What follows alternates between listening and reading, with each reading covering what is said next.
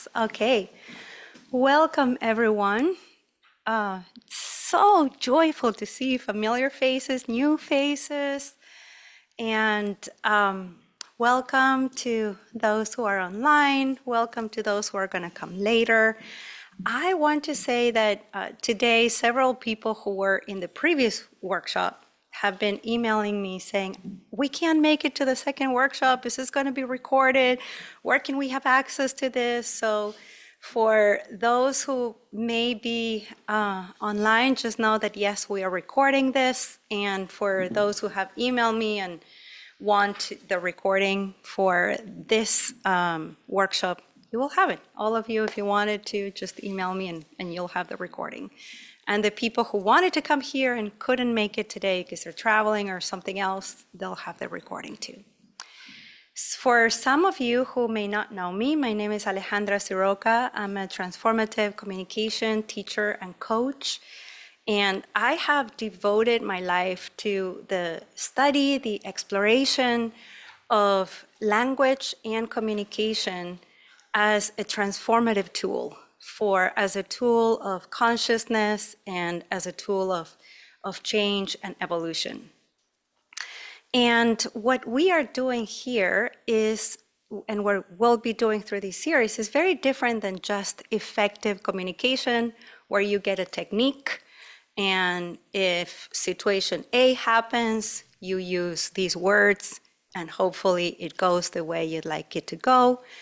We are going to work here on communication at 3 different levels: as an awareness practice, as a form of awakening at an interrelational level, and also as a form of evolutionary activism. How do we evolve through the use of this very powerful tool that we have available to us at all times, which is our language and how we use it in communication?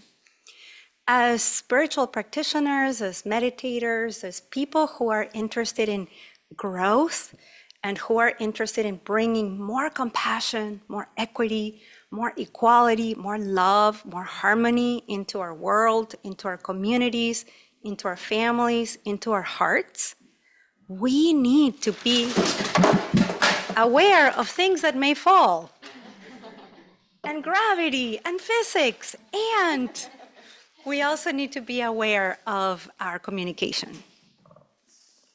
Whoops. So yeah, it seems like, there's a way to hook it. Okay. And why do we need to be aware of our communication? That's part of what we're going to be exploring today. And I know like all eyes are on the poster. So how about we contemplate the poster right now? And we try to read some of those words. We agree to cultivate openness and curiosity.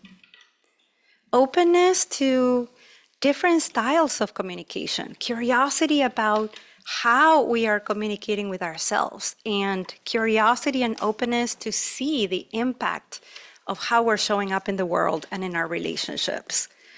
Compassionate understanding to have this idea that most of us, most of the time, communicate habitually. And when we communicate habitually and we don't know how we're communicating, then many times we are creating unnecessary pain for ourselves, for others, for the world. We may be perpetuating systems of oppression. We may be perpetuating systems of intolerance because we are not knowing how we are communicating. So having the compassionate understanding to see that we too may be communicating in ways that are perpetuating pain for ourselves and others. Then we have their authority. And I love saying that the etymology of the word authority is related to the word author. When you, I would love for you to understand that the language you use, okay, let's see, do we have it? Not yet. Okay, we may need a different system for October. Thank you. Yeah, so authority is to be able to communicate in a way that reflects you are the authors of your own life. We're not just repeating how we were taught to communicate. Bravery is to have the quality of being with discomfort and communicating anyway, trying to learn something that might seem hard. Do it anyway. Have the bravery to say, you know, what I'm hearing right now feels really triggering in my body. Why? Because when we share that pain with others, if we are all cultivating openness and curiosity, now we can have a deeper conversation. Now we can have a meaningful relationship. Now we can have intimacy instead of brushing it off. But that requires bravery. And then the humility of being human, of understanding that sometimes what we say is going to create an impact that doesn't go along with the intention we had. Maybe we intended to be kind, maybe we intended to be funny, but the impact it had created pain, created trigger. That understanding that and being able to listen to someone telling us that requires humility, and it also requires maturity. So I usually like to say, do not be afraid of hurting others, be confident. Because when we are communicating with other human beings, we are going to say things that is going to elicit hurt in the other. So what do we do with that? Well, then we have the opportunity to open up, to listen to the impact of our words, to the pain that others are having, and we have the opportunity not only to repair our connection, but to go even deeper in our relationship. That's the kind of world I have a vision of, not one in which, like we're living now, where there's divisiveness. I just got an email. I wish I would, have my phone here to read my email to you. I just got an email from a client who said, I need sessions with you because my brother is now voting for Trump and I do not want to lose the relationship with my brother. I love him too much and I don't know how to talk about this.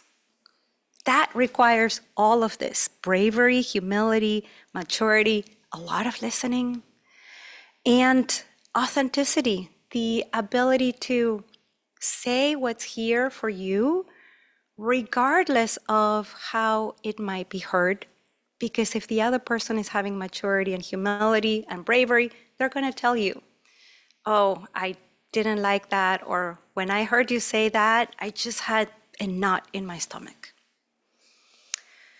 The other invitation for us in this space is to cultivate a sense of respect, a sense that everybody's language, culture, and way of communicating is useful, valuable. They're here, they've survived, we've all survived. I usually say, I don't know how to talk to dead people. So you're all here, you're alive, you've made it. Let's respect one another for our different ways of communicating. And then we can move forward from there. We can learn together. The willingness to explore, many times, especially maybe today, we're going to get into some exercises that may lead to some discomfort that, last time we worked on some other things and it was more looking in our previous workshop, looking at a big picture. Now we're going to start getting inside of our communication system. Having transparency, belonging and warmth. I am a proponent that even though I'm here, even though this is my area of passion, exploration, devotion, and you could call it expertise, we're all communicators.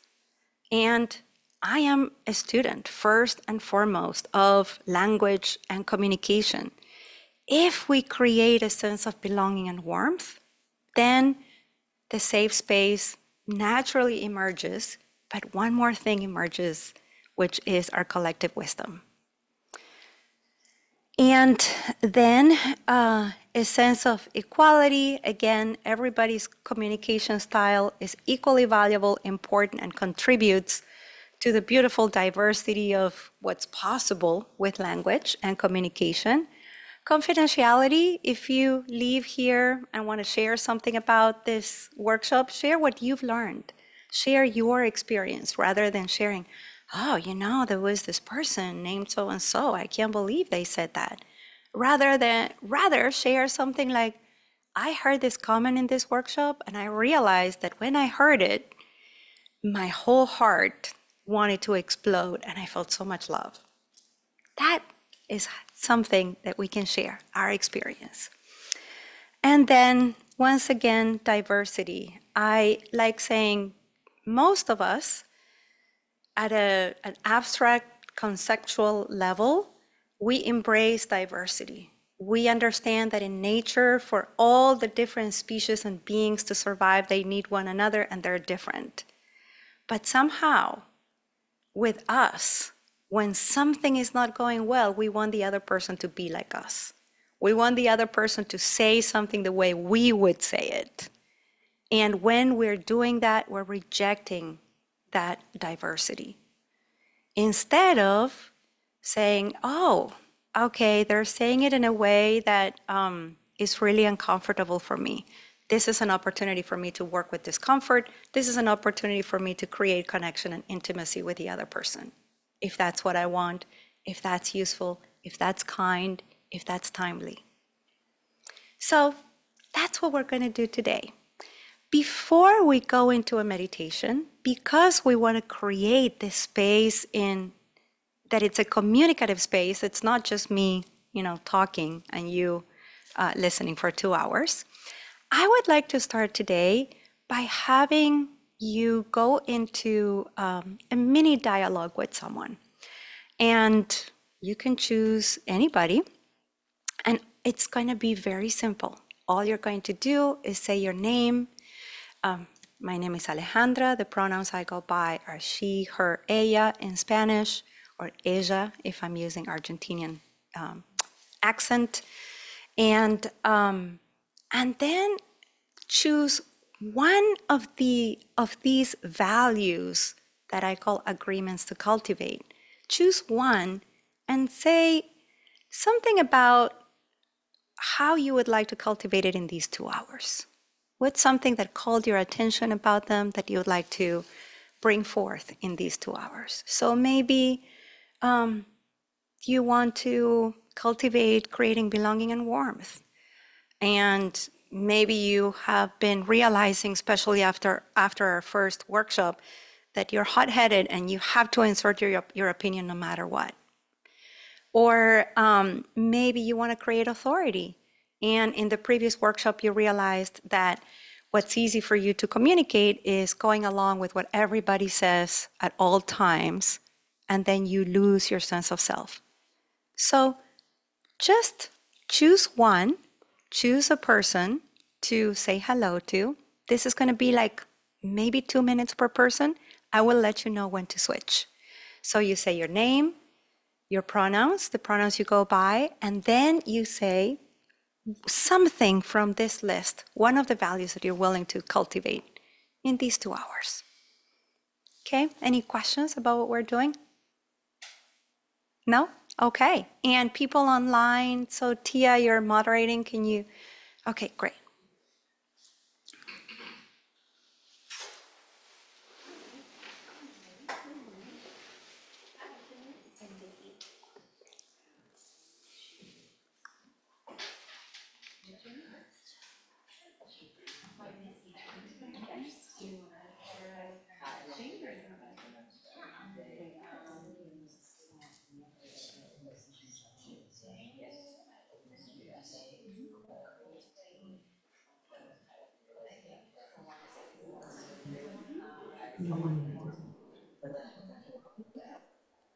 Hi.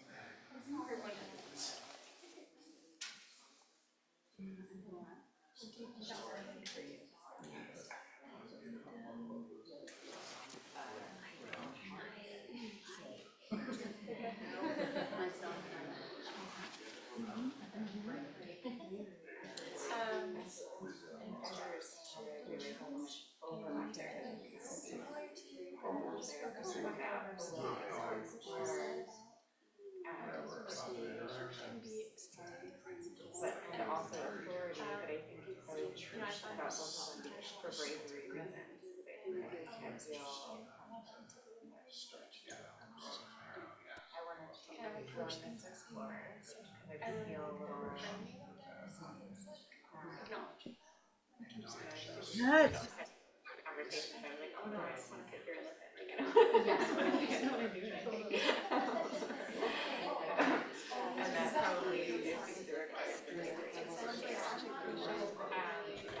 Jen, do you want to come to breakout room 1 with me?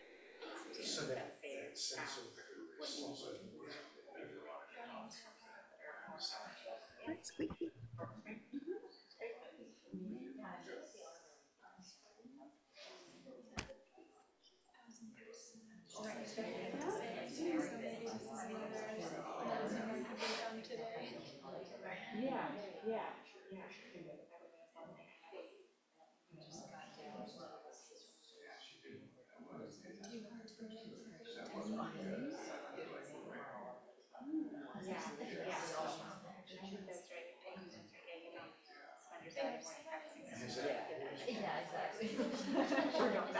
If you haven't yet, switch to the second person. Switch to the second person if you haven't yet. Have you? Well, then you get to chat about whatever you want. You can choose another one.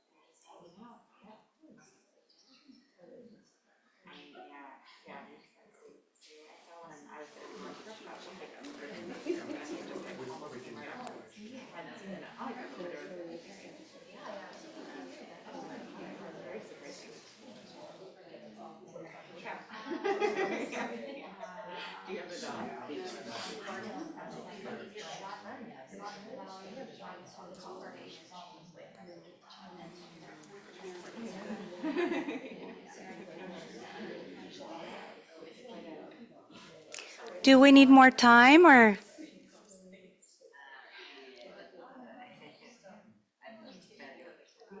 Laura, Kathy, do you need more time? Kathy and Lauren or Laura? Laura, do you need more time? You're done? Okay. Jimmy and Augusta, do you need more time? Were you? Yeah, you're good? Okay, thank you. Um, so I just want to ask you, how was it to talk about that? Something you would like to cultivate specifically in your communication in these 2 hours. How was it? Was it hard? Was it easy? Yeah, Jess. I found it hard to choose just one thing. I think all of them are things like I could work on, or what you said about each one really resonated with me. But Mm, I do like being able to pick something as the focus, and because it can seem overwhelming when there's so many things, and like you exactly. just say how wonderful all these things are, and it's like I would love to embody them, all of them, every time I communicate. But to be able to pick one thing to focus on, I think is very helpful. Beautiful. Yes. And you are bringing up something important, which is when we want to have an interaction with another person, and we want that interaction to go well. To and what does well mean, right? It may be to feel connected, to repair our connection, to have understanding, to have clarity, to be confident and say something. If we could pick just one intention, one value that we want to bring forward in that communication, then we're more likely to get there and to have that experience that we want. So sometimes I know that I need to communicate with someone, and what I want is just to bring a sense of love and equality. That's all I'm focusing on, rather than thinking, this is what I want to say, and then I'm going to say this, and I'm going to say that. Just anchoring myself in that. And then it's like that is the vehicle that rides the whole conversation. So picking one, that's why I said just pick one. And you notice the difference of one versus All of them, they're wonderful. Wouldn't we want to always communicate with kindness and clarity and confidence and compassion and love and eloquence? Oh, exhausting. So let's just pick one that is important. Anybody else wants to say anything else about how this was? People online or? Yes, Arana. People on the Zoom can only hear you speak with the microphone, so would you please? Oh, to repeat, yes. Thank you. Thank you. So Jess had said that while all these words that we talked about here, all these values are wonderful values to cultivate, and she really related to each of them as I was mentioning them, just focusing on one was easier. And well, easier. Did you say easier? No, you didn't say easier. More helpful. Less overwhelming. Thank you. Yes. Did that capture what you said? Thank you. Okay. Anybody else? I definitely notice how interconnected they all are. We're talking about if I want to be. Oh, thank you. Is it on? Check Let's one, see. two.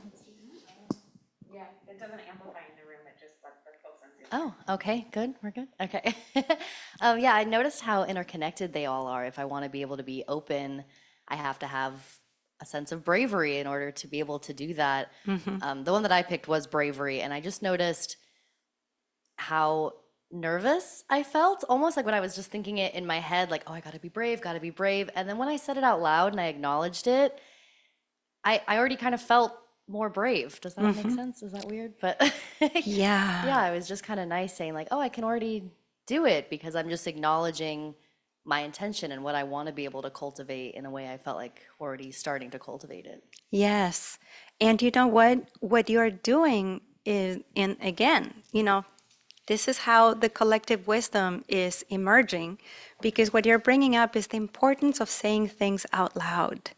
Today, as we work with our internal dialogue, we're going to see how insidious and sometimes harmful it is to just keep things to ourselves and saying certain things to ourselves rather than saying them out loud, hearing our voice saying them. And then if they were like big, they don't have to be big, scary monsters because we said them out, we named them, we heard our voice.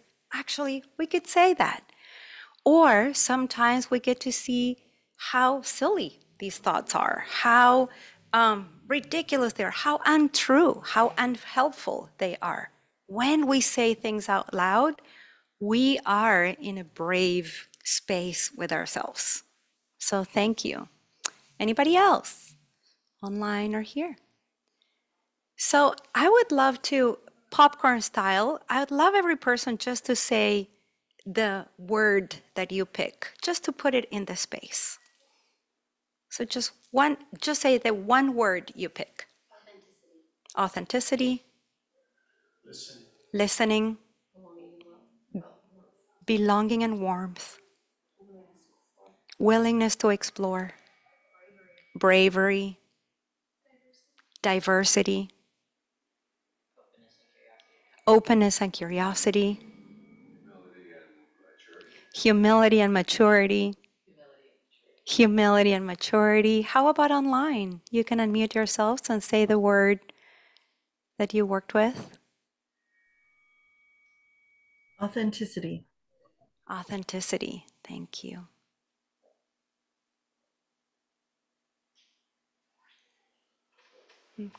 Okay, thank you. So with that, now that we know what we would like to cultivate, let's just take a moment to go inside so that we can get more deeply connected. And as we do all these housekeeping things, so let's just take a moment to go within. We're going to do a self-connection, aka meditation.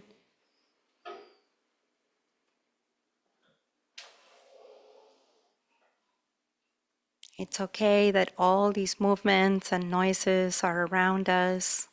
Notice what it's like to be in your body with the noises,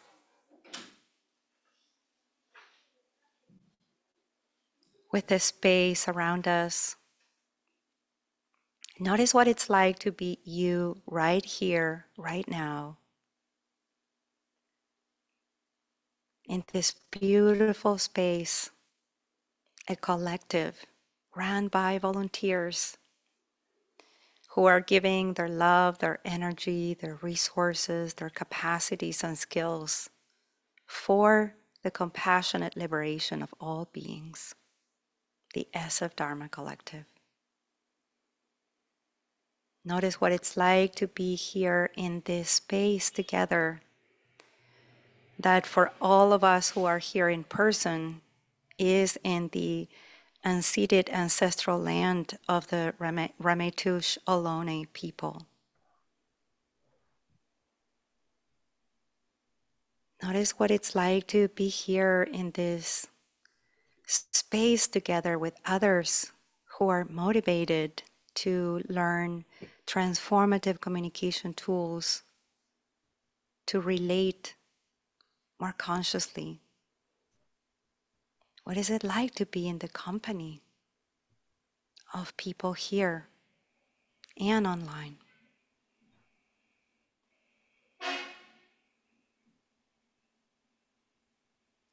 And now take a moment to notice, what is it like to be in your body in this moment? Does your body need anything? Listen, receive, notice. If your body needs a different posture, give it to your body. Listen to that wisdom of the body. And now take a moment to notice what keeps you alive in your body, your breath. Notice your breath. Listen to your breath.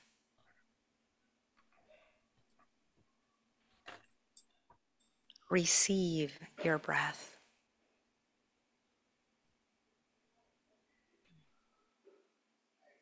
Feel your breath.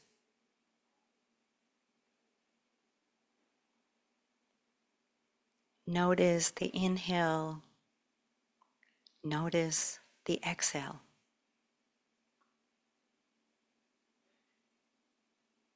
Listen to the inhale. Listen to the exhale.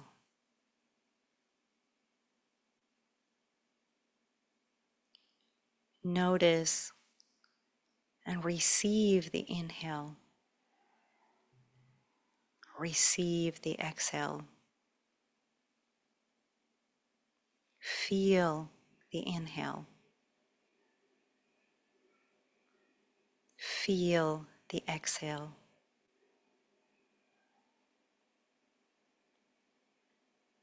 And do this a few times.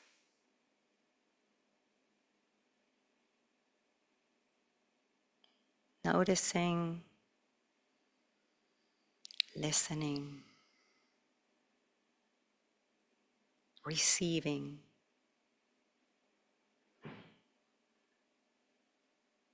and feeling.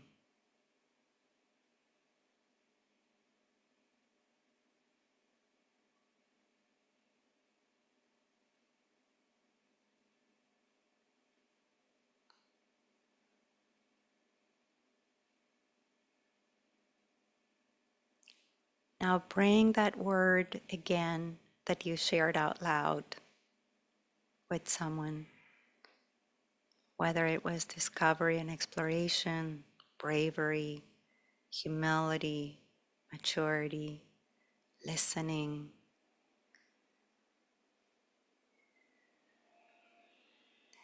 And notice that word again. Receive that word. Feel that word.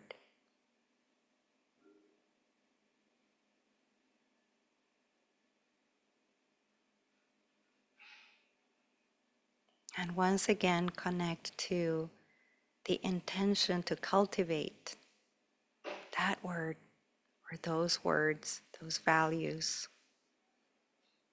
for the rest of our time together.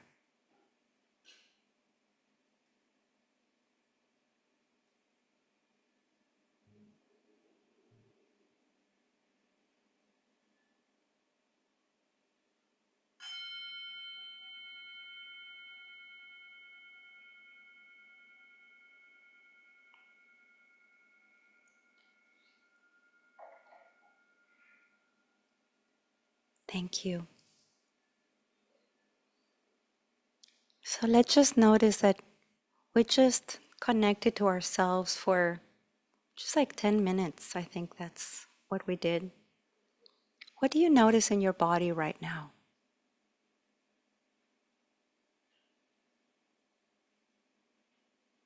What's the sensation of being here right now?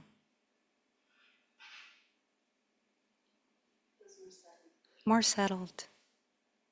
Thank you. Relaxed.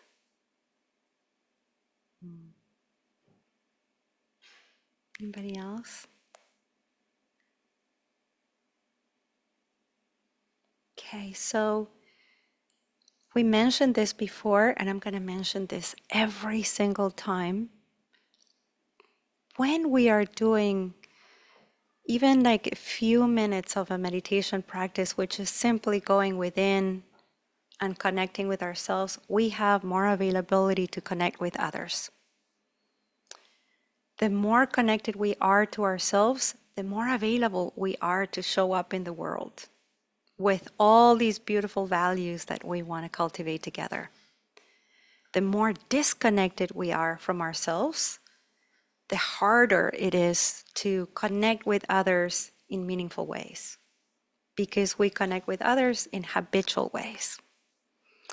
So let's start with today's topic. So we last workshop, for those of you who were or were not here, we talked about how language is one of the most powerful tools we have available to relate to others and to ourselves, and create our relationship with reality, with ourselves, the world, others, and how that language was learned.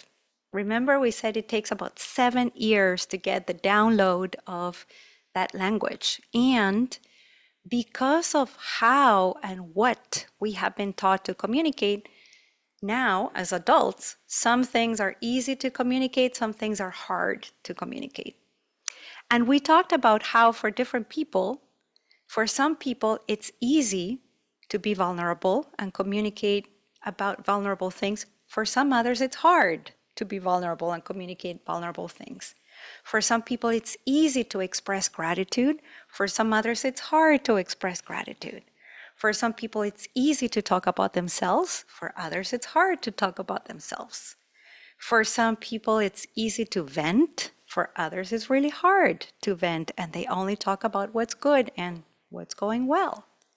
And, we could go on and on and on, but what we saw in last workshop was that what's easy or hard for us to communicate is related to what we were taught to communicate, what we've seen modeled in communication that made it sort of like familiar. It's the way people are communicating. It's what's happening.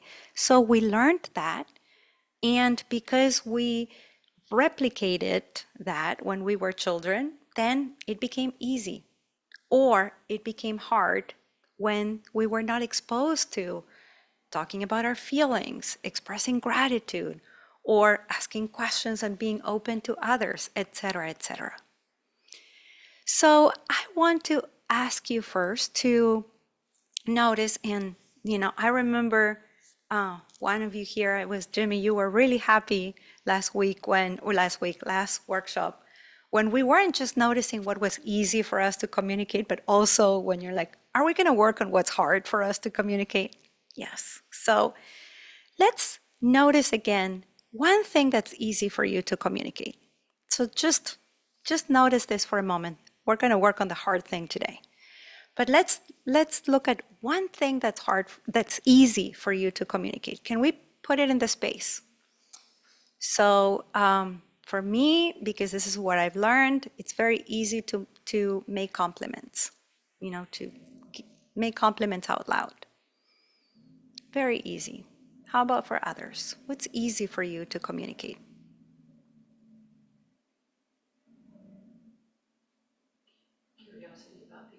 Curiosity about the other. So ask questions.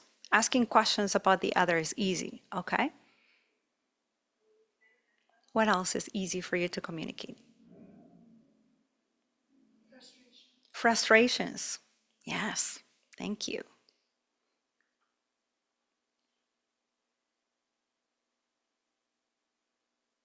Easy to communicate about things that I have in common with others.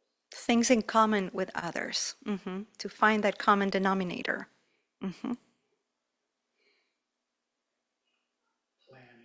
Planning. Talking about planning. Yes. Also planning. Yeah. Tia, I think, raised her hand or not. Yeah, I can read it. Appreciation for others. Appreciation for others. Thank you. Asking questions. Yeah. Okay. Yes, Sarana? Saying sorry. Saying I'm sorry. Yes. Yeah. Okay. So now notice that when you are communicating that, it is habitual communication. So when you are showing up with others and you're only talking about what you have in common, asking questions, or immediately saying I'm sorry, or expressing frustrations, or noticing what I can compliment about you, all these things are, or expressing appreciation, all these things, planning, they are familiar. They're easy because we've done it again and again and again, and they're habitual. That is not always our authentic expression. If that's the go-to place for us, it's not authentic.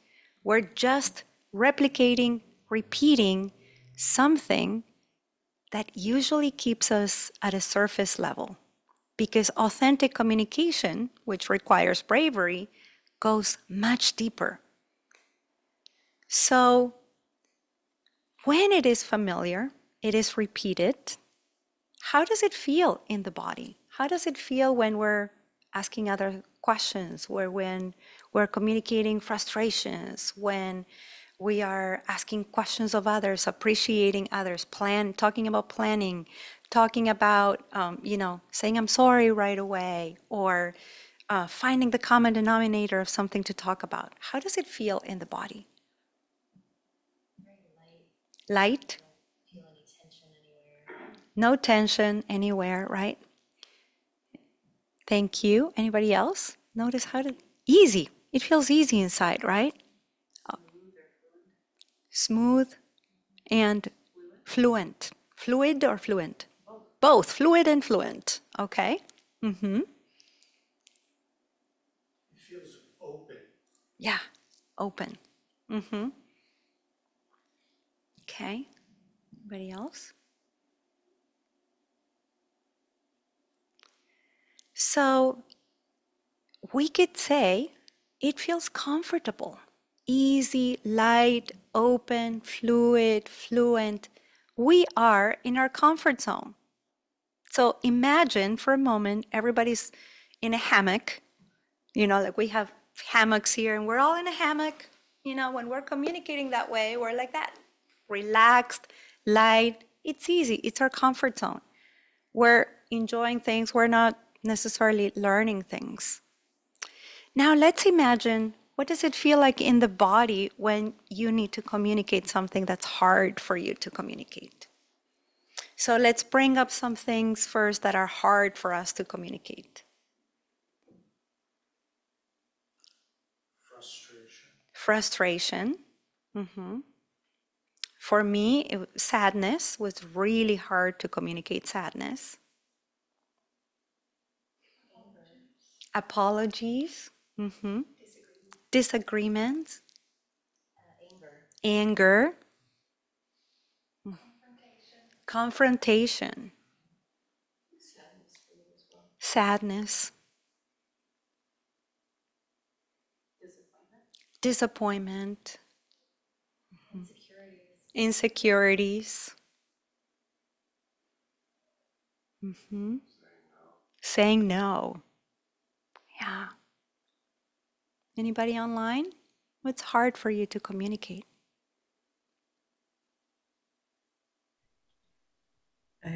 So many of the ones that have been mentioned resonate, and it's even more challenging when they feel really big, Right. Okay. like big anger or big insecurity or Big anger, big insecurity when they feel big. Yeah, so hard. Okay. So now let's just notice for a moment. I'd love everybody to imagine that that place that is hard for you to communicate, that we can say that zone of discomfort is what we're going to call today your stretch zone. It's the place which you have not been taught how to communicate about that. You have not been taught how to communicate sadness or insecurities or saying no or apologizing. You didn't get the proper teaching, the proper training. So you just don't know how to do it. And to have that sense of humility and understanding that, wow, I'm an adult, but I really don't know how to communicate about this. And to have the maturity to say, and I want to stretch what I am able to communicate, and I want to learn how to include that. So rather than thinking of how uncomfortable it is, I want to invite you all to think about how if you learn how to communicate what's hard for you, you are stretching, you're including one more thing that you can learn how to communicate as you, with authority, with authenticity, with clarity, with compassion, with awareness. And so we're going to do a little exercise, and it's going to be a writing exercise. If you do not have something to write on, please get some paper. There's some paper here, some pens. Does anybody need anything?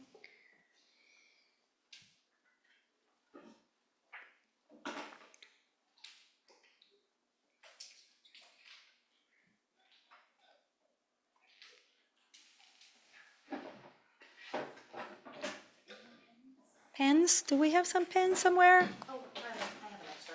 You have an extra. there are a great number of pens in the office. Okay.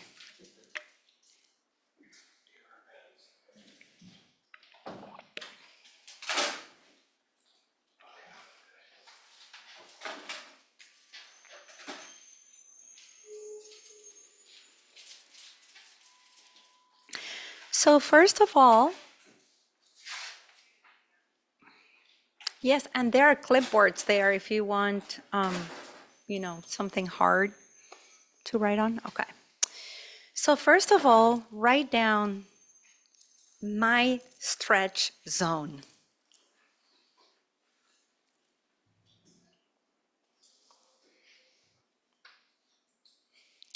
And below that, write something that's hard for you to communicate.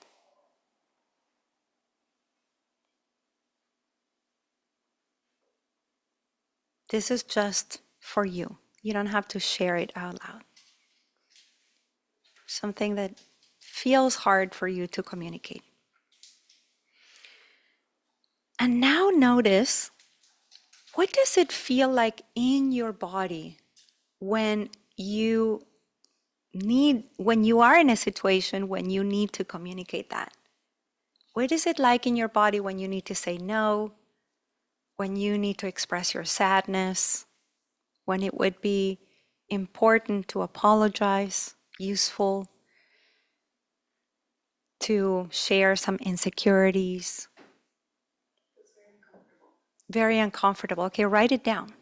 And let's map it down, like uncomfortable how? Where does it feel uncomfortable? Is it uncomfortable? Do you get a lump in your throat? Do your hands get clammy, sweaty? Is your heart beating fast? Do you feel so tiny that you want to disappear from the earth? Does it get hot inside?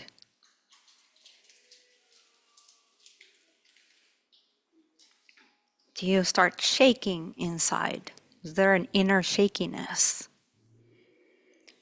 Do you feel like you're going to fall, that you're going to sort of like lose balance or dissolve, that your body's going to dissolve? Do you leave your body? So let's just notice, what is it like in your body, and just write it down. Map it out.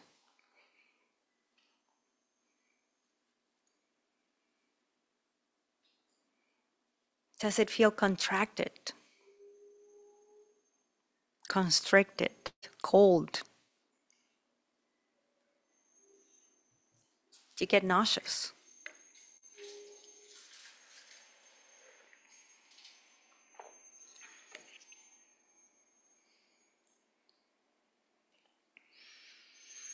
Do you get butterflies in your stomach, but not the good kind of butterflies?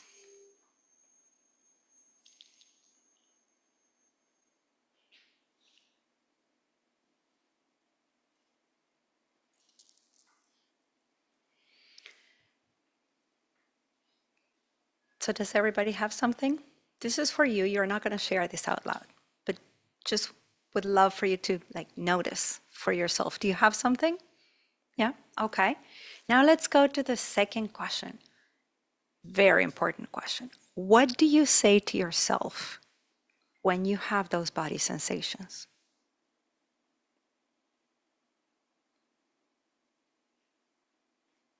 What do you say to yourself? Do you say to yourself, oh, this is so hard.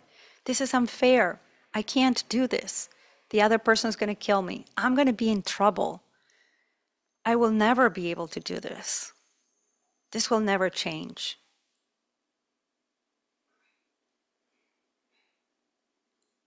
The other is an idiot. I'm an idiot.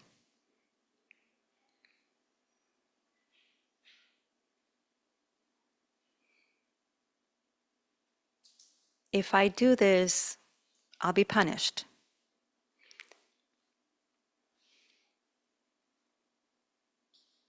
I'm going to lose the relationship.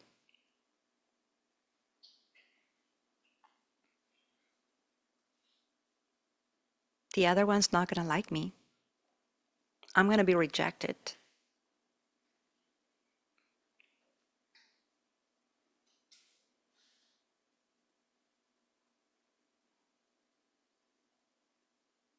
I'm not going to be loved. I'm so stupid.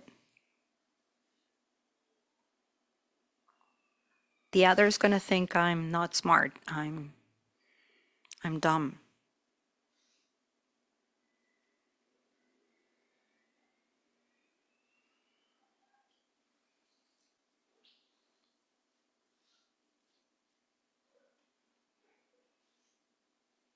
This is not going to go well. It'll ruin everything. It's going to ruin the other person's life, day, party, event.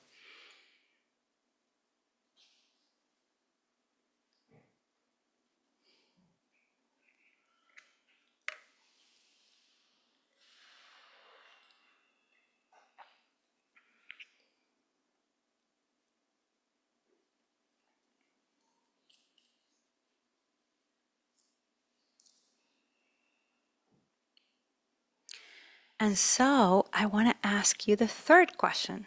Did we write some things down? Yeah? Okay.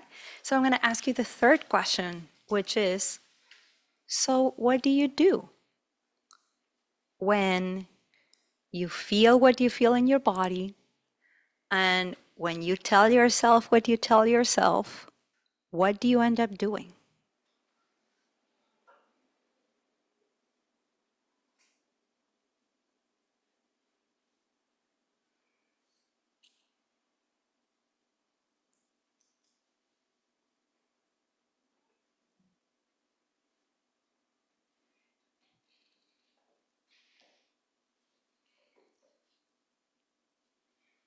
So some people may say, I just don't talk about it. I change the subject. I get distracted.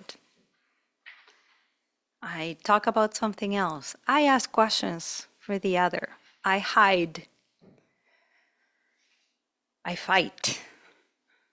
I tell them like it is.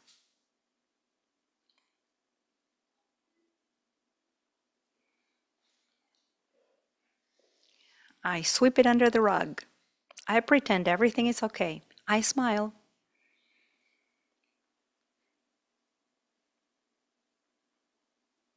I say yes. I do what the other person says, even though that's not what I want. I keep myself small. I make the other a problem. I criticize them. I put it on the other person, put it on them.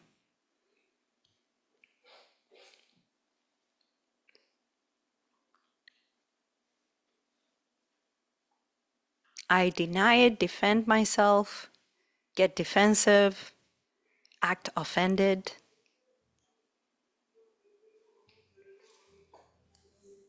I ghost the other person. Don't communicate with them.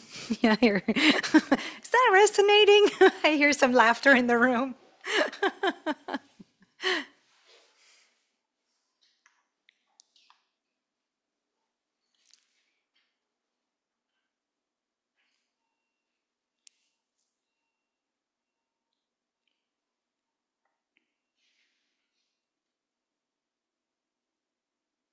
Okay. And some smiles and laughter. Yeah. Okay. So you have now like outed yourself. How is it to see this when something's hard? This is what you feel in your body. Because of what you feel in your body, this is what you tell yourself.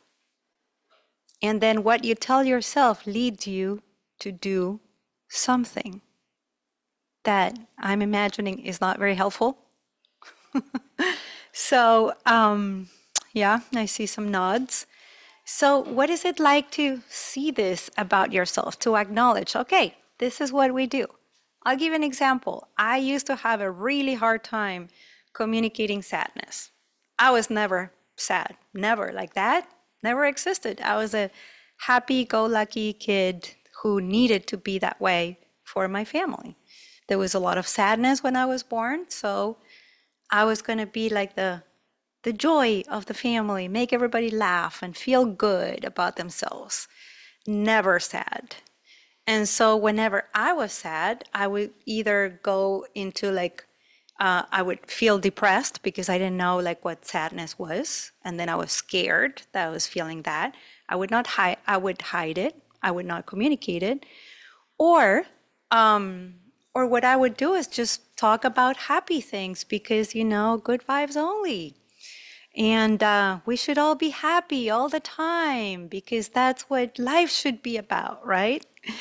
And so it wasn't until probably I was like 33, 35, I don't know, that a friend said, "You have a real problem with sadness, right?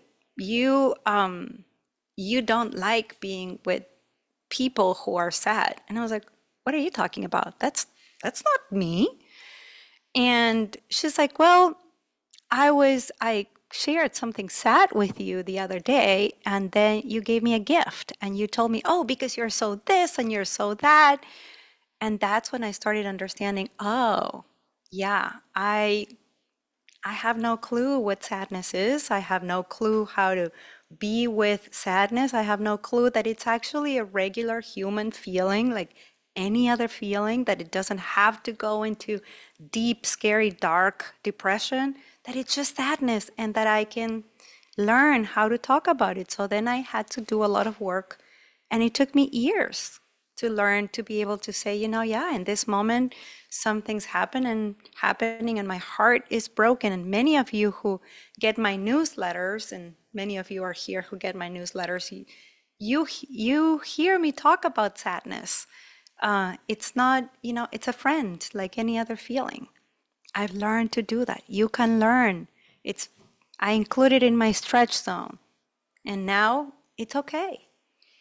So how is it for you to see what's hard for you to communicate? how it feels in your body, what you tell yourself. You know, I used to tell myself, nobody's going to love a sad girl. Nobody's going to love a sad person. Nobody's going to love a sad woman. So I can't be sad. I just have to be happy all the time. Not true. That's not life. First noble truth, there's pain in life. So, so how is it for you to see yourselves? Like to have the bravery and the maturity and the willingness to explore, to share. I definitely noticed how easy it was for me to come up with all of the negative things that I say to myself, Yeah. realizing how often I say them. And I think it was just nice when you write it down that you see the process of how it all plays out. Yeah. It was nice to, it was easy to see all the negative things you say to yourself, and it was nice to write it down and see how it plays out. And now that you put it out on the page, what is it like for you to be able to see it? I think it just makes it a little bit, once I wrote it down, it had a similar feeling to when I said it out loud before about being brave. It's like when I wrote it, it was out there and it wasn't such a scary thought just circling around in my head. It was like, yeah, I do feel that way, and this is tricky, and it does bring up these feelings. And also I recognize, you know, when I feel this way, I behave in a way that I don't want to. I don't want to behave in that way, and I would feel hurt if someone else behaved in that way to me. Thank you. How many of you can relate to that, that what you end up doing is not what you would want to be doing? How many of you can relate to that? Yeah? Yeah. Okay. Yes. Thank you. How many of you would not want others to relate to you that way, in the way that you end up, you know? Yeah. Okay. Yes. Thank you. Okay. So now let's look at something else. The things that you say to yourself. So we're going to go back to what you say to yourself. Who does it agree with? Does it agree with how you were raised? Does it agree with some level of culture that dictated what your identity should be like, who you should be? Does it agree with society, the different rules of society that we have? So who do these thoughts that you have about yourself when you feel uncomfortable because you don't know, because something is hard for you to communicate, who does that agree with?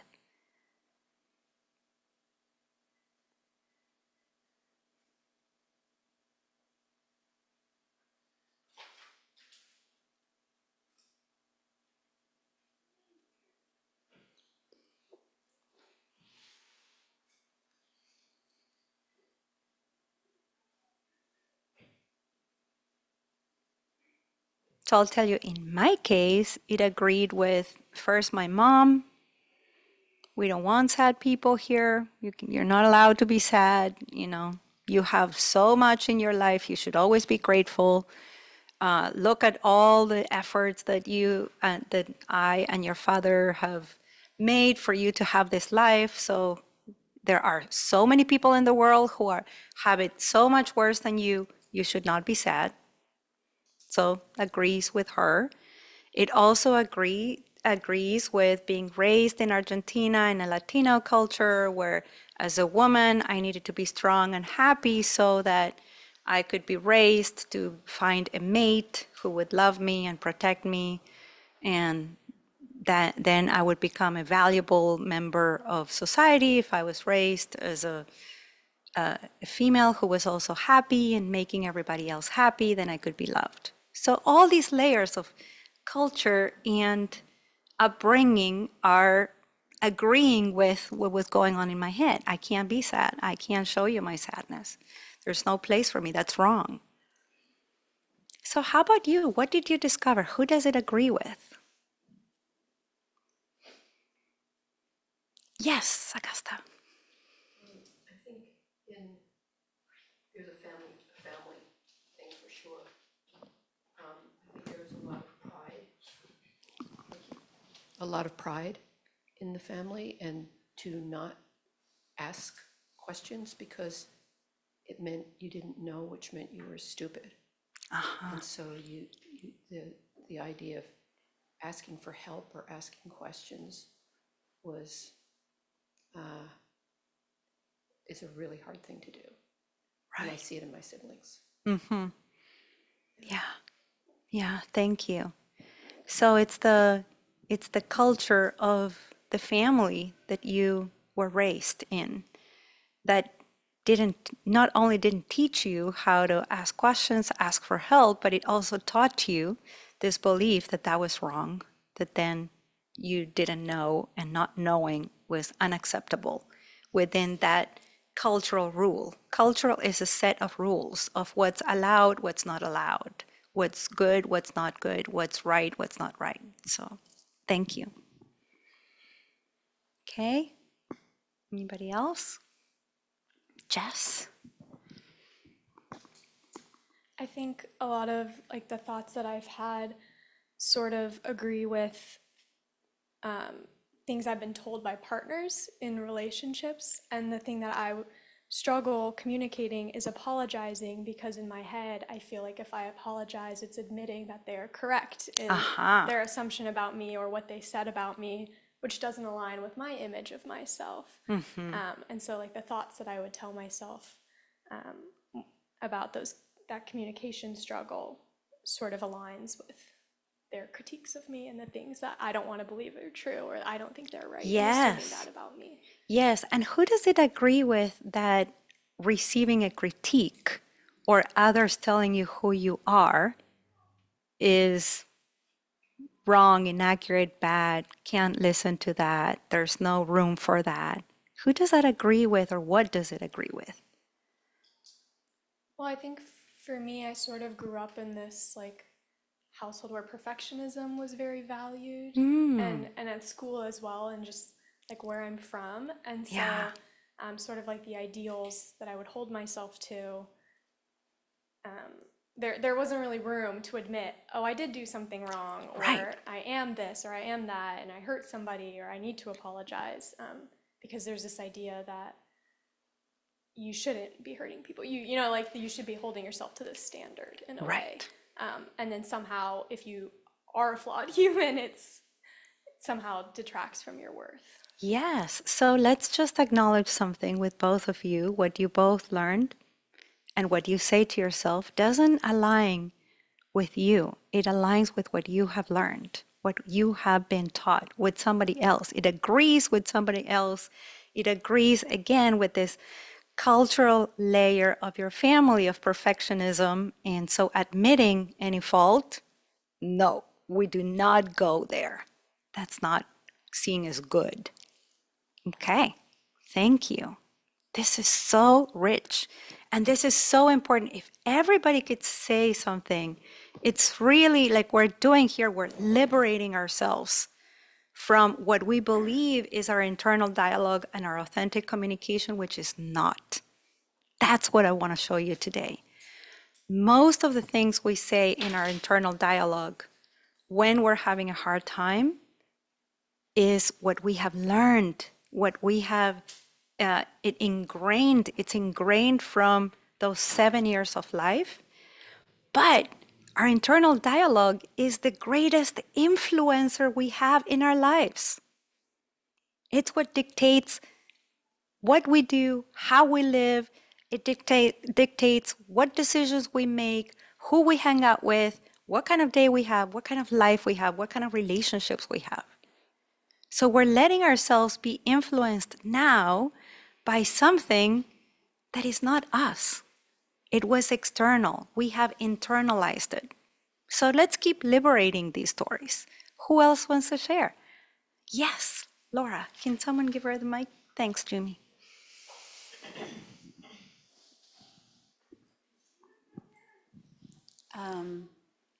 Mine is around avoiding conflict, and my voice is probably this situation when I was very young,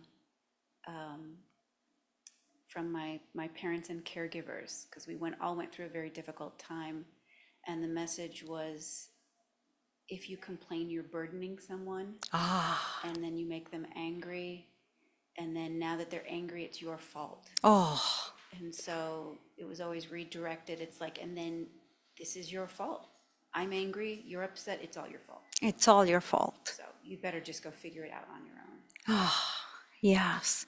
And so what you say to yourself, again, agrees with not you and your capacity, but with what someone else's belief system, that if you bring something up that then they feel angry about, then it's your fault, then you should figure it out. Therefore, better not to say anything and avoid conflict at all cost, because it's going to end up being your fault. That's the thought. That's not yours. It's not yours. It's not yours. Okay, great. Thank you. Who else? Who's next? Yeah, Jessie.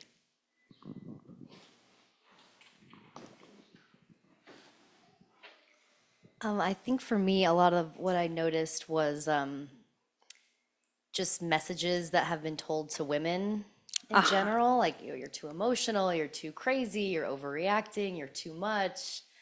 So I've noticed a lot of that. And also in regards to being a disabled woman, I feel like there's a lot of like stigmas around disability, and people will either view me in a way like they give me pity, or they feel bad for me, or feel like I'm incapable of doing things, or there's like the idea that, oh, if you have a disability, then you're inspiring, you're automatically an inspiration. Yes. And it's like, there's nothing inspiring about just having something different about you. I think what you use can make you inspirational if you're overcoming a challenge in life, regardless of what it is. But I notice for me that if I'm gonna go out and about and I don't feel so secure in myself or whatever story I'm telling myself, I'm concerned that I'm not going to be this like I have to be this like overly confident and overly inspirational and just have it all together person just to like be at the same level as people who aren't disabled. So I notice a lot of that. So much internal pressure. messages. Yeah, it really is. It sounds so exhausting. And both to have to be within this, spectrum of either like the pity and also the other one, like, well, you're so inspiring and you have to be inspiring at all times. Plus all these messages of women should be this, women should be that. So how is it for you right now to see that these things that you say to yourself are not yours? It definitely feels good. I feel like I have a lot of, I mean, I'm sure as we all do, a lot of internal messages. And so just to acknowledge them puts them outside of myself, and I can kind of decide, do I want to feel that way? Do Right. I pity myself? Like, do I always feel confident or inspiring? And if I don't, does that make me less than or, incapable? Yeah. So it's nice to acknowledge it and put it outside of myself and figure out if I want to feel that way about myself. And how I feel about me also will dictate or maybe play a role in how others are going to feel about me and interpret me and my experience. Yeah. Great. Thank you. Yes, thank you. It's not yours. Who else wants to liberate their story and, claim it as not yours? Who's next? Vicky. I think so. When I was growing up, my mom is chronically ill and also loves us very much and is very generous. And so sometimes would go beyond her physical capacity in order to show up to our activities or to take us or to spend time with, which I understand now as a parent.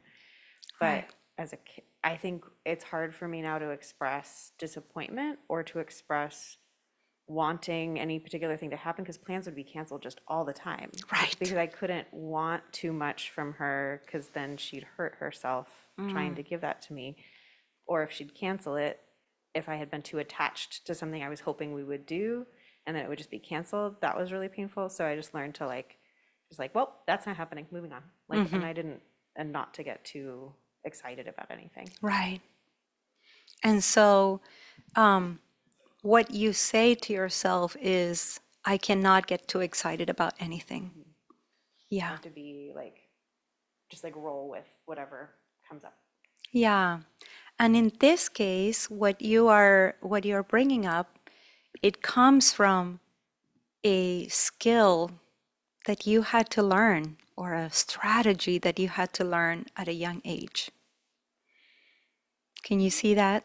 Yeah. And so we could say it's not yours now, in the sense that it was yours then sometimes, but you did what, I'm sorry to break it to you, you're human. Just like me, just like all of us. So you did what every human brain does, which when we are children, which is what we have this experience again and again and again, we solidify it as an always. It is always this way. And so now your stretch zone is to consider sometimes it is this way, not always. Does that make sense? Yeah, that does make sense. Yeah. Okay, great. Thank you. Thank you, Vicky. Okay, who wants the mic next? Brandon is going to go for it. Particularly like this exercise. Yeah. Say that. Yeah, who loves this exercise? Yeah, you'll So, feel good after. I believe that it is useful, but my brain is it's just minimizing the Right. limitation or what feels uncomfortable to Yeah. express. Thank you. You know what you're exercising right now? Transparency. That was my second. I appreciate that. Yeah, wouldn't say that it rises to shame, but I particularly don't like mine. And also it's this is just hard. Yeah. And it's not hard every time, but it's hard some of the time, and that causes problems. What was the prompt? What do you say to yourself when that happens? Who does that agree with?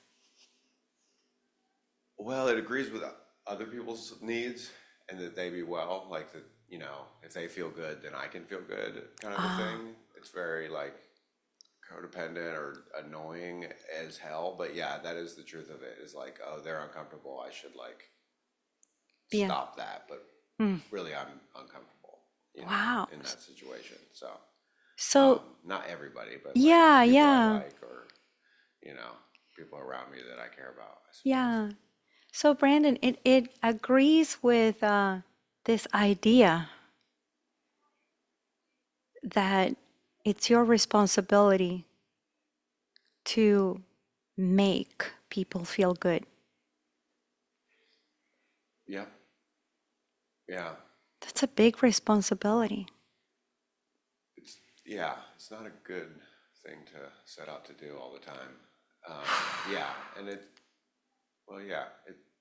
is not, it causes some problems. Yeah. And so this idea that it's your responsibility to make people feel good, who does that agree with? I mean, I put everyone else, but I mean, it's not everybody else. But yeah, I mean, most of the time it is other people. Other people. It agrees with other people. So everybody around you tells you, you should make me feel good, Brandon. And if I feel uncomfortable, it's your fault. I mean, I think because people have mentioned sort of childhood stuff, having a mom who's depressed, all the time, then you want to whatever. it feels Yeah. bad to like be connected to that person, and Yeah. you know, the idea that you could like make them feel better is a reasonable thing to come up with as a kid. And some of the times you do, you know, like you can momentarily. So, Right. but yeah, it is like being like open about it and thinking about it. It's just like, oh gosh, like this feels so like pervasive. Yeah, it you know, it's just like, wow, it's such a, you know, it agrees with a past experience, you know, like with Vicky, it's a strategy that you developed. Welcome to the human family. You're a human, you're not AI. You're you know. How wonderful. And I want to ask you, do you really have the power to dictate how other people are going to feel? Well, no, and it's also kind of inauthentic. Like it's not, it doesn't really align with like, yeah, like if I'm them in that situation, like I don't want the Brendan to do. I mean, I don't want that another person to do that. You know, for those reasons. Like Yeah. that's not like, yeah, that's not equal. It's not community. It's not like honest. It's yeah. So it is. But yeah, as I talk about it, it's just like, oh God, this is never going away. Oh, is it never going to go away? I mean, Yeah. that's just what's going on. But Yes. I know things can change. Yeah. If you think about yourself like 10 years ago, are you exactly the same, Brandon? No. In every way? No. No. What if I were to tell you that you have no power to dictate how others are going to feel? That's a strong statement. Yes, it's really strong. I mean, I'm not particularly open to that right now, but Thank you. Yes, thank you. but I'll do my best. Yeah. Okay, thank you. I love it. You know, and I see from your body language, yeah, you're not open. I'm not open about it. I'm also not upset that you. No, no, I know. I get it. How dare she? It's just like, yeah. Yeah, well, I love that you said that is strong. That is a strong statement. Yeah, because always, never, you know, those are strong statements that are actually inaccurate. What if I were to tell you that you don't have a lot of power or that you have a little power in how others are going to feel because how others are going to feel depends on them. It's internal. Sometimes you'll come with the best of intentions and other people are going to feel hurt. They're going to feel pissed. They're going to feel angry, uncomfortable, fill in the blanks. I came today with the best of intentions, and some of you may be feeling angry, like, oh my gosh, what am I doing here? I'm uncomfortable. I don't want to be here. Yeah, I agree. I would go farther. Yeah. Like, yeah, I think limited and intention is important, and also like, yeah, you can't like do that much. Yeah, you can't do that much. You know, care about somebody, you can feel connected, and you also can't like, yeah, drive their bus. Mm-hmm. They're at the wheel. So sometimes, you know, I give some people this example. Let's say that you want to give someone a gift, so you give them a bottle of wine. And the recipient of the bottle of wine, and maybe some of you have heard this example, but the recipient of the bottle of wine goes like, wow, you gave me a bottle of wine. Like, that's super exciting. Thank you. Does it mean that you want to get together with me and, you know, have this bottle of wine together? This is great. Person number 2 has been sober for 30 years. So then they go like, horror, you're giving me a bottle of wine? This is so disrespectful. You're not supporting me and my life and my choices. Like, who are you? Third person, I don't have anything to give you back. You're giving me a bottle of wine, and does it mean I need to give you something in return? fourth person, why are you giving me a gift? Are you going to ask me for a big favor later on? I cannot trust this. Fifth person, big sommelier somewhere. You're giving me this cheap bottle of wine? Is this a joke? So we did the same thing. We gave the same thing. How the other person, the recipient, is going to react or respond is based on all these layers of cultures, the way they've learned to communicate and feel their own reactions. And that's what we need to understand. That sometimes we're going to come with the best intentions, be confident of hurting others, saying something that's uncomfortable, eliciting pain, frustration, disappointment. Then, if we're open, we get to communicate around that rather than feel the burden of, I am making you feel this way. I should make you feel this other way. Does that make sense? Yeah, I like that. You like that? Well, there's like 7 or 100 responses and you don't know. Depending on who it is, right? Or the day or, yeah. Or the day, or what happened to them, you know, whether they are hangry, whether they ate that day or they didn't eat that day. Yeah. There's got to be one person who says, thank you, that's great, I love wine. One person is going to say, thank you, this is my favorite wine. Exactly, thank you so much. This is so exciting. I'm not sharing that with you. This is all for myself. Yeah. Yes, please. So sometimes I feel like I understand that people are gonna respond however they're gonna respond, that makes sense. But sometimes it makes me, knowing that makes me just fold up and get really quiet and shy because I'm afraid that no matter what I do, it's gonna hurt somebody. It's like, how do you, it just makes you wanna like. Yes. So let's just notice what is happening here, that no matter what I do is going to hurt someone, is an absolute statement. And when we have absolute statements tend to lead to pain because they are inaccurate. The truth is that sometimes these things may happen, sometimes these things may not happen. So to open that up with the power of language, we need to be able to say, so say that statement again. No matter what I do, it's gonna hurt somebody. No matter what I do, it's going to hurt someone. So now shift it to some things I may do may hurt someone. Some things I may do may not hurt someone. Can you say that out loud? Some things I may do may hurt someone. Some things I may do may not hurt someone. So just notice what happens inside when you say that.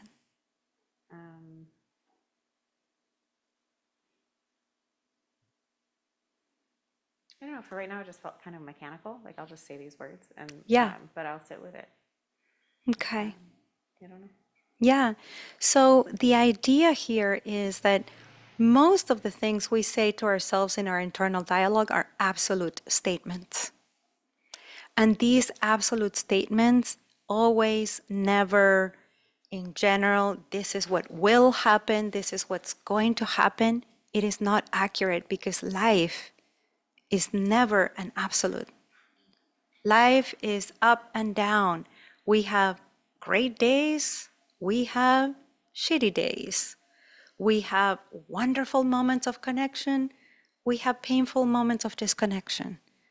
We have joy and excitement, we have boredom and despondency. All of it is part of the human experience. And what you are bringing up is connected to the, I cannot be disappointed, so I'd rather not do anything. And then the impact of that may be it's not allowing you to fully participate in your life. Yeah, you're welcome. So it's important here to notice that these things that we say to ourselves in our internal dialogue are usually phrased in terms of absolutes. Can you all look at what you wrote and see if there's an absolute statement? It will never be this way.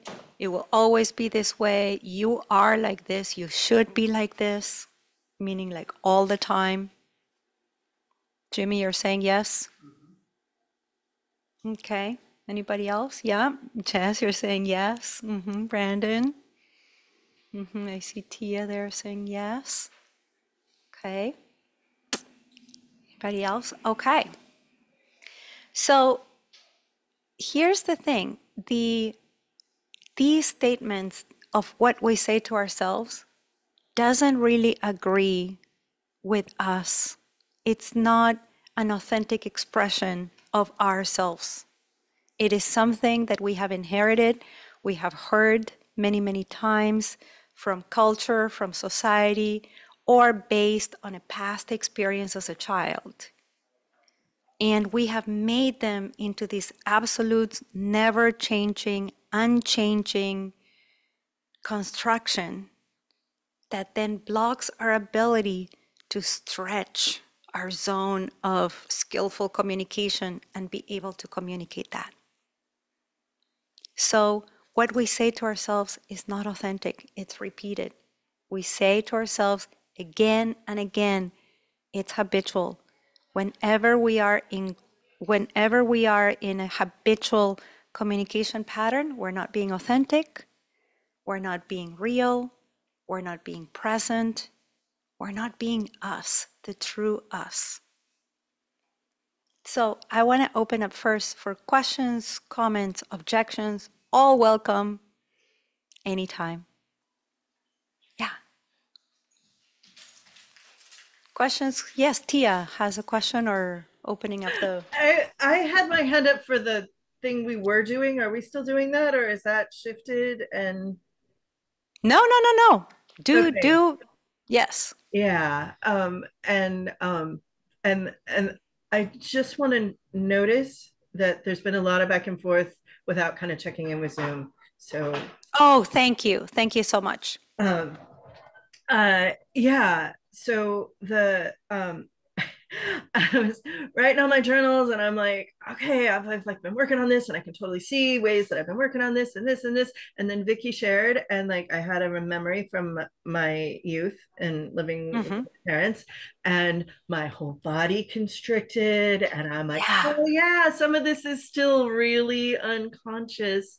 And I haven't like brought it all up. And the one that came up, the one that Vicky share reminded me of was uh, my parents were horrible at saying no to me. Like they always wanted to say yes to me, so they did. And then that means that they didn't do a lot of things that they said they were going to do. And somewhere as I became a teenager, that became my job to not ask them for things they would have to say no for. And this is really in particular with my dad. So there's alcoholism and then like managing that thing. It's freaking bananas. Yeah. I think I still do it with people because of how this feels, right? Like literally Vicky said that thing and I felt like I'd like turned over a rock and I was looking at like the damp and the bugs and the compost and the soil. And I'm like, okay, is the sun good or bad for this? Like really just rough. And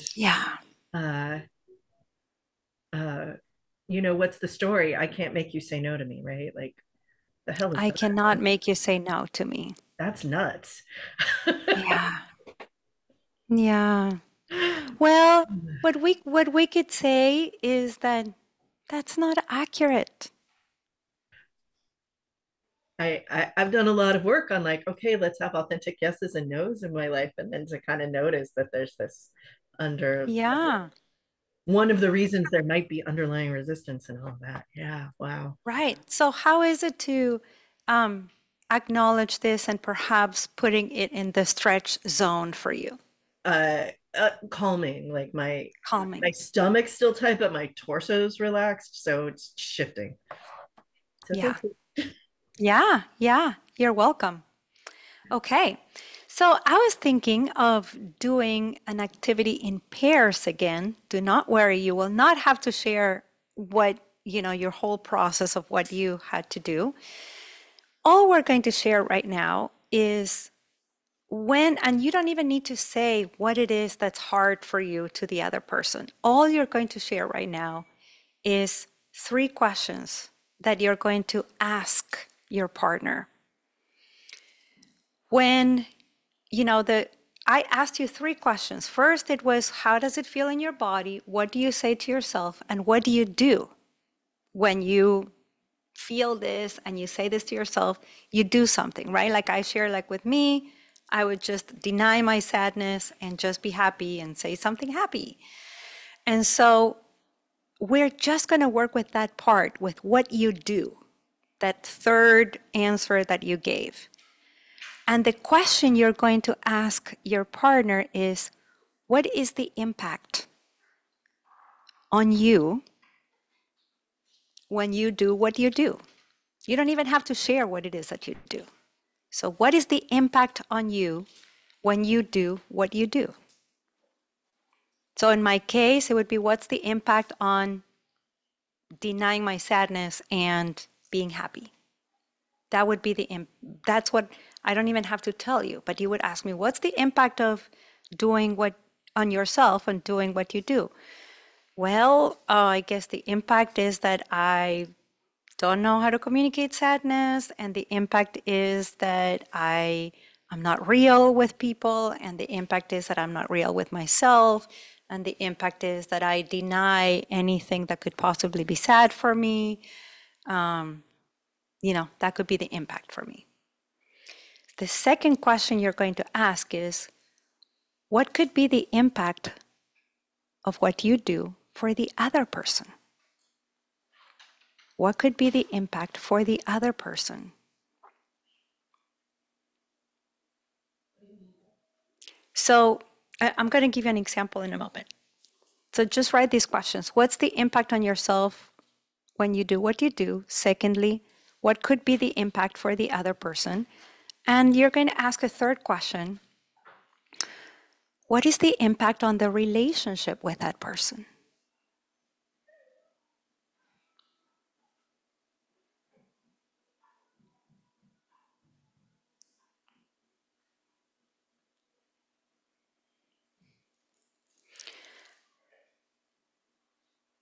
So the third question is, what's the impact on the relationship with that person? So I'm going to give you an example. So Augusta, can you ask me the 3 questions? And I'm not even going to share what it is that I'm doing, but because you know what my example is, you'll see this. Let me drink some water first.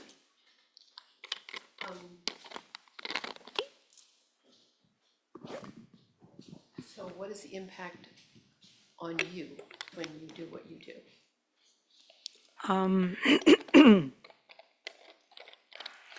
The impact on me when I do what I do is that I keep myself on the surface. I deny my sadness or whatever is sad that I'm experiencing. And the impact is that I don't believe that there's room for my sadness in this world. And then what is the impact on the other person? The impact on the other person is that, they don't get to know the real me, and they don't. The impact also is that they may think that that I'm fake, that I'm just happy all the time. Life is not happy all the time, but they may think I'm fake. They may not want to be in a real friendship with me, or only when it's time to have fun.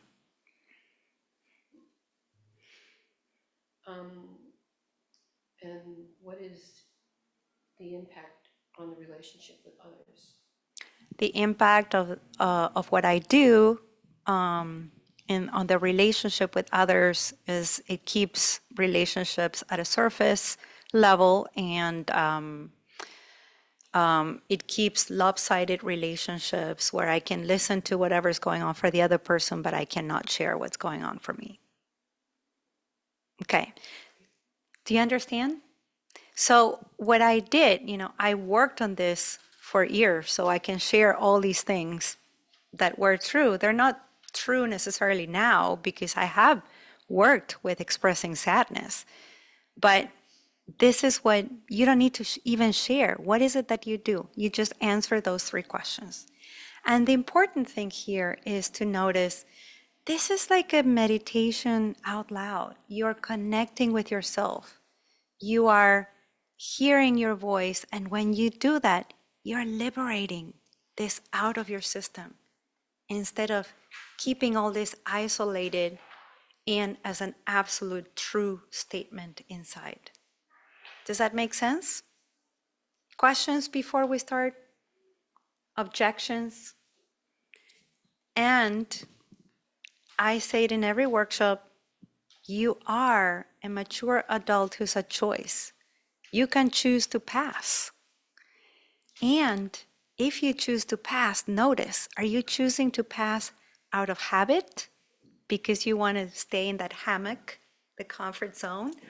Or are you choosing to pass because you believe that, well, if you go into, you cannot stretch, you cannot put this in your stretch zone, or that you're going to go into a panic zone and that would be too much.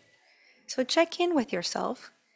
And after you check in with yourself, if you choose to do this exercise, go find a partner. And you're going to ask that partner the 3 questions. This is not dialogue, so don't say, wow, really? You do that? Or, so no judgments. Every time the other person answer the question, do the beautiful modeling that Augusta shared here. She said, thank you. And then ask the second question.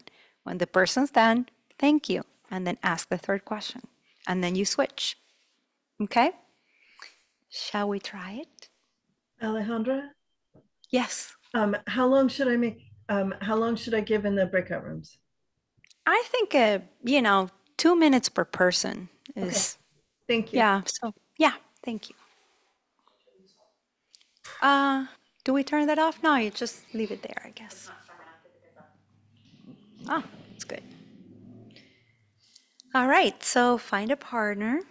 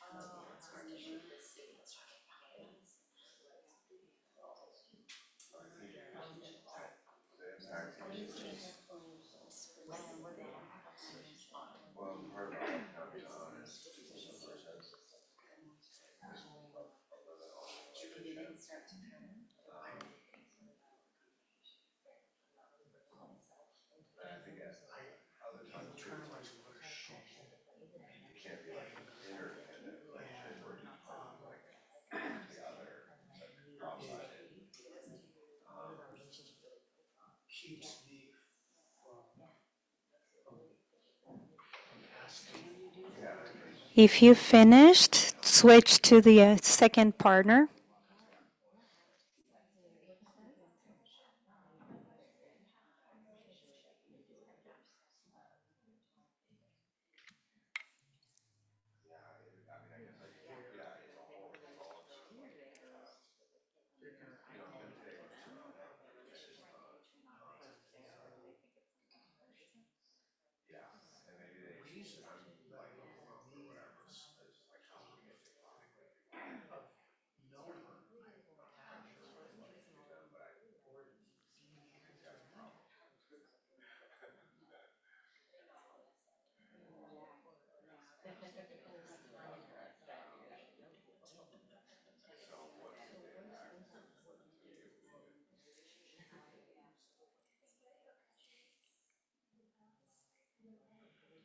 You have 1 more minute.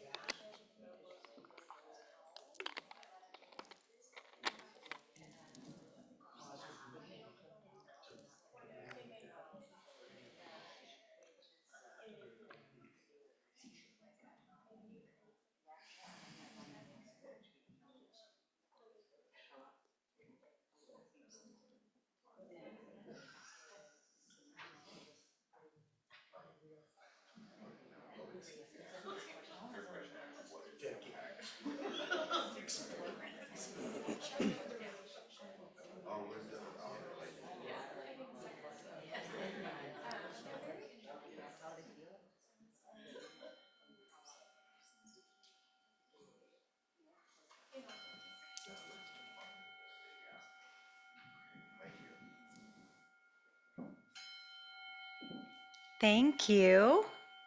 I'd love to hear, if someone on Zoom is willing to hear how this was for you, especially if it's someone who hasn't shared yet. I'd love that. I'd love to have you here in our space.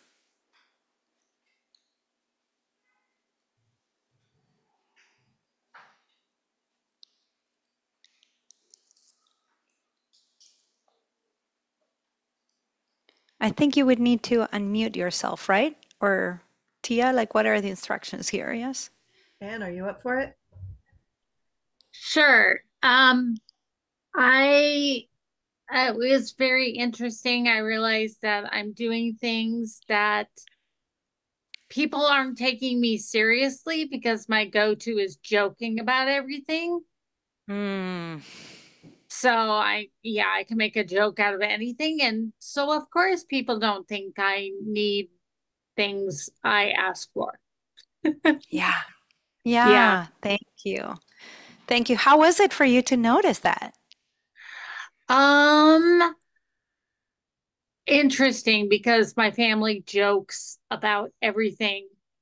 Yeah. And like we make a sick joke about everything. So it's really going to be interesting to check this out. Yeah. It is.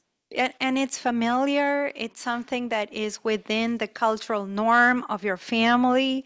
So the question for you is how to see this that you want to be taken seriously, include that in your stretch zone while still belong to your family and make jokes when it's time to make jokes. It Yes. doesn't have Thank to you. be either or, you know? Like Yeah. now I'm going to be the serious person. I can't make a joke at all. Hmm. I think it's going to be a very interesting process. Yeah. Yeah. Thank you. Thank you so Thank- much. Anybody else on Zoom?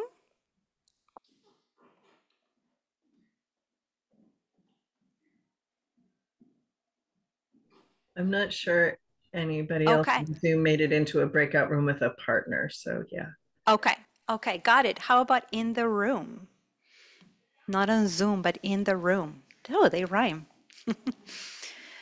um, how is it for you to see this, to talk about this?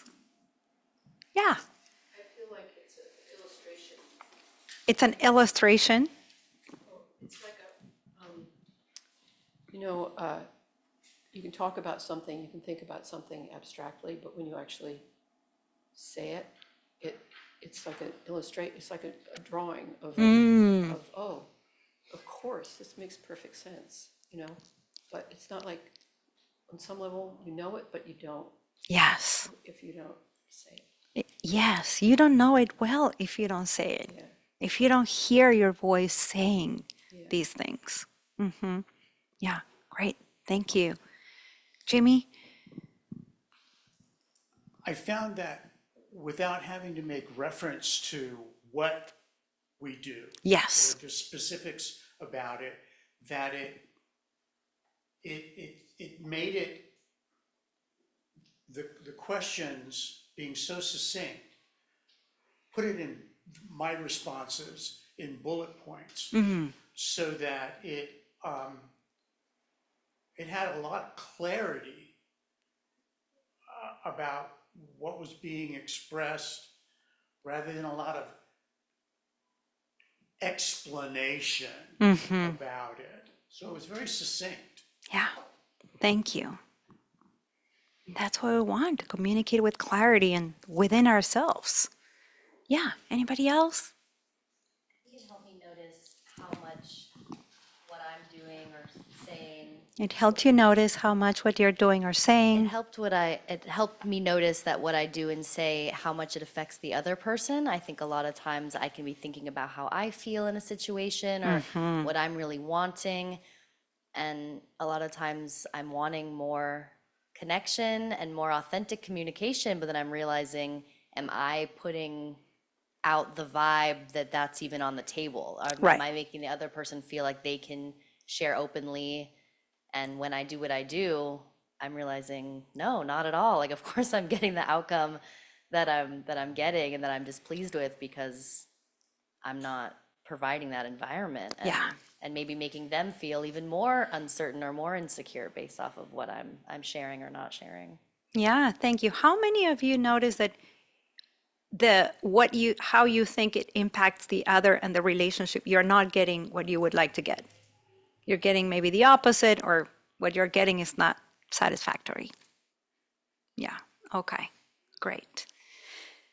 Sarana, did you raise your hand? I saw a hand there, but I was, yeah. For the context, I worked with the feeling. I grew up in a culture where I'm not allowed to, like, talk back to adults. Yeah. And like the people that have more power than me. And so what I do is just avoid, suppress, and like maybe distance myself. So what I realized is that like I keep doing that now, and I think what I realized was I don't trust that people will have skill to have a like effective communication with me. So like if I express it, maybe it'll make things worse. It's just Right. gonna become even bigger arguments. Yeah. And so, and by not like by doing this, avoiding, it just creates more resentment and more distance, and I feel more powerless. Yeah. Yeah. How is it to see all this right now? I kind of knew it, but I didn't see that. Oh, it's actually like it's not true that like not everyone, like some people do have a skill. Like we can have difficult conversations and like, go Yes. through it, but it's nice to see that like, oh, it's also like my side that I'm not trusting the person who will have the skills. You're stretching it already. Yeah, beautiful. Okay, let's hear one more.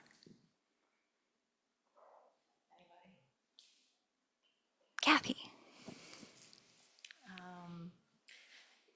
So the process,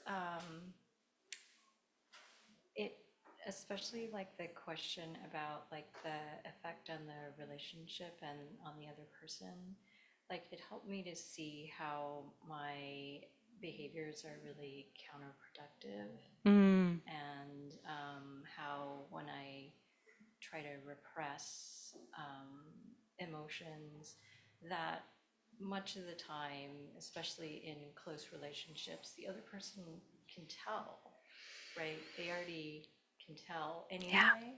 And so that, yeah, recognizing that makes it just kind of seem, makes me take a look at that pattern from more of a unattached way, and just be able to see like, oh, well, it's kind of silly almost, this behavior pattern of trying to hide things, that it's really actually obvious to other people. Yeah, it's in plain sight for others. Yeah, and you're trying to hide it and cover it. Yeah, thank you. Thank you so much. So I have a big question for you. Who would like to continue doing what they're doing to get the kind of outcome you're kind of getting? Do I get any takers? Okay. Who would? Yeah. I mean, Yes. yeah, sort of sometimes, because it feels safer.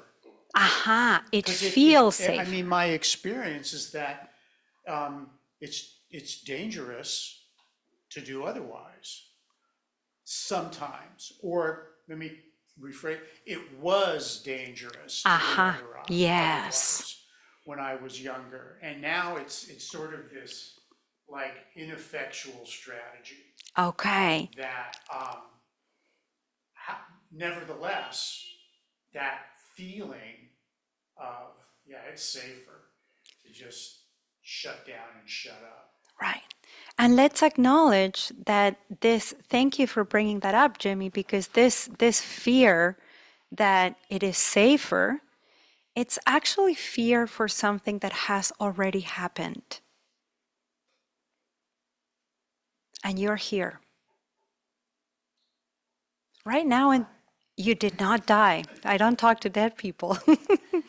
Yeah, you didn't die. You're right here, full of aliveness. And you've more than survived. So, how is it to notice that? The fear is just for a past that already happened. It makes me chuckle. I mean, it's Makes you you chuckle. know, and there's an element of that, okay, sort of whistling past the graveyard. Let's give him the kind of- mic so that we make sure that people on Zoom can hear you. So there's that element of whistling past the graveyard. I'm sort of going to laugh it off in order to avoid the difficulty.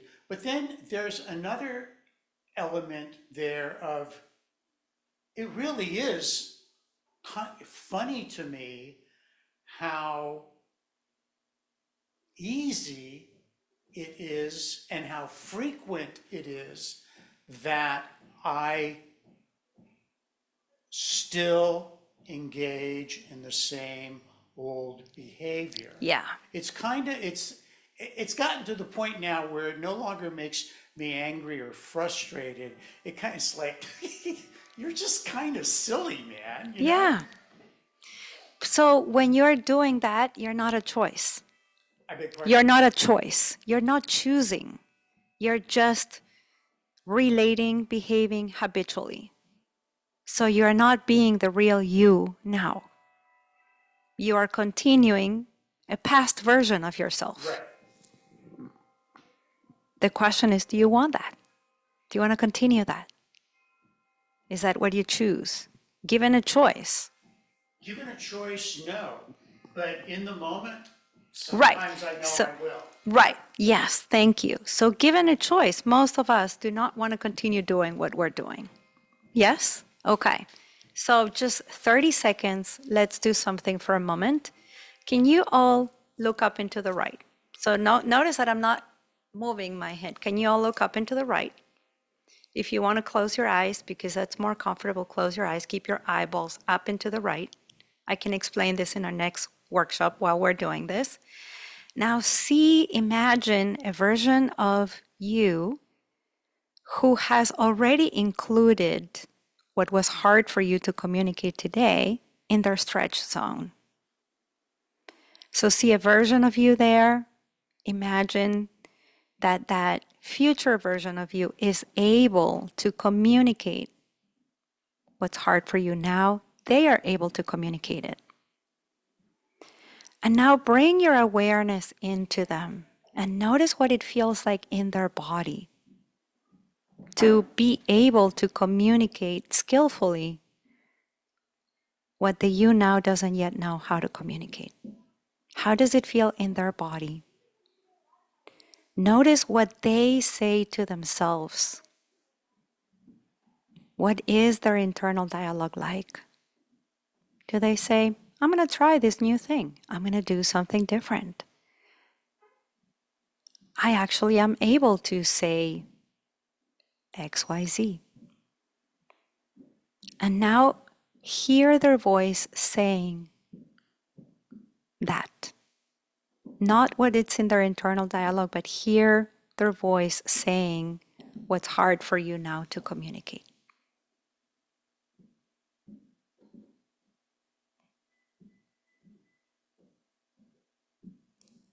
And then notice that future version of yourself,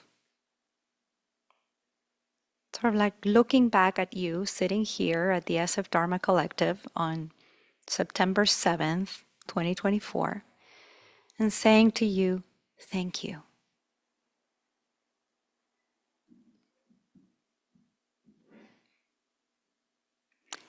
And then as a closing, I'd love to ask you, each of you, to just mention one word of what's present for you right now.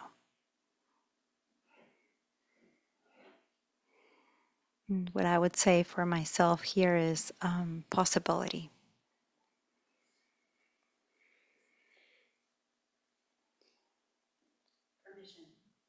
Permission. Future. Gratitude. Confidence. Curiosity. Compassion. Freedom. Clarity. Hope. Zoomers. One word of what's present for you. For the people on Zoom. Optimism. And you had one? Optimism and? I was passing the ball to Anne. Deep presence. Deep presence. Okay. All right. Thank you so much, everyone. Thank you, thank you, thank you. Some announcements. So the next workshop here is Saturday, October 12th. I think it is. It's October, I think that's what it is. Saturday, October 12th. And I'm quickly checking here. Yes, it's Saturday, October 12th, same time, 10 to 12. I also have some announcement here that if you want to join my newsletter and get weekly communication tools right into your inbox, you can, there's a QR code here. I have a course coming up, which is an 8-week online course. It's called Choosing True Connection, and it's how to have these conversations specifically with people who have another idea of the world than us. And it's going to start right, I want to prepare people right before the holidays, because it's going to be after the elections, and how do we talk to family, how do we talk to people and have a true sense of connection. So that's November 10th to January 5th. there's a QR code here if you're interested. I also have group coaching programs, and the next one will be in February of 2025. This is only available for 10 people. Some of you here have been in that program. You can be in the next program. And then you have my podcast, which is like 15-minute communication mini workshops that you can take. So you have all the QR codes here. Thank you so much. I so appreciate your willingness to explore how to bring more awareness, more love, more peace, more equity to this world that really needs us to show up in those ways. Thank you.